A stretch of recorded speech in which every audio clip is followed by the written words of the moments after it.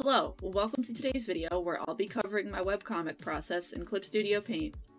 In today's video, we'll be taking a look at Clip Studio Paint's quick access menu, and some ways you can use it to enhance your webcomic workflow. Links to additional tutorials and everything mentioned in today's video will be down in the description below. One of the great things about Clip Studio Paint that I've come to appreciate over the years is its customizability. If you're someone who likes a really minimalist layout with few distractions, you can easily make your workspace fit that design.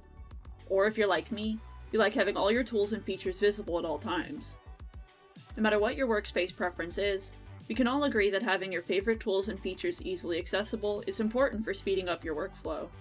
Nobody likes having to memorize a ton of shortcuts or dig through menus to find that one tool they're looking for. Fortunately, Clip Studio Paint has an excellent feature for grouping together and quickly accessing any tool you need, called the Quick Access menu. As you can see, I've created a button list of my most used options and tools, which I can simply click or tap to use.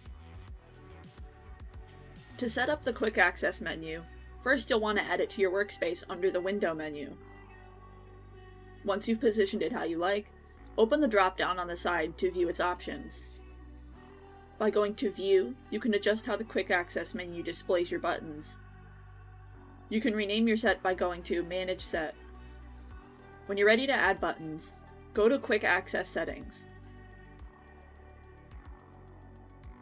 At the top you'll find a drop-down, which lets you choose from different sources throughout the program to pull your options from. For example, if I wanted to add in a toggle for the Navigator window, I'd go to the Menu Commands drop-down, then head to Window Navigator.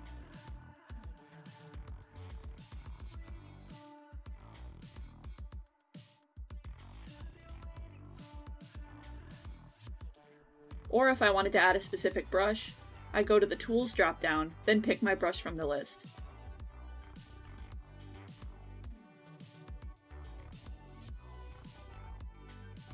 After your buttons have been added, you can click and hold a button to reposition it. Dragging a button towards the bottom of the palette will add in a divider, which will help you organize your buttons into groups. So how can this menu be useful for webcomic creation? One important element of comic creation is keeping style consistency across pages. To achieve this, comic artists will often use the same tools for every page.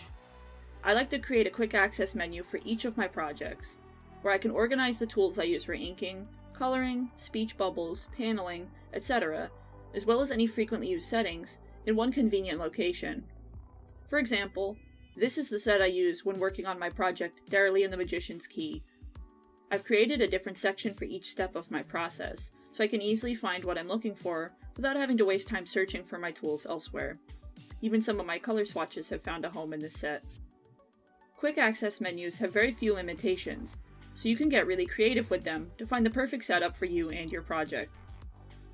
My productivity and enjoyment of the comic making process has increased a ton since I made the quick access set, so I intend to make new ones for all my future projects too.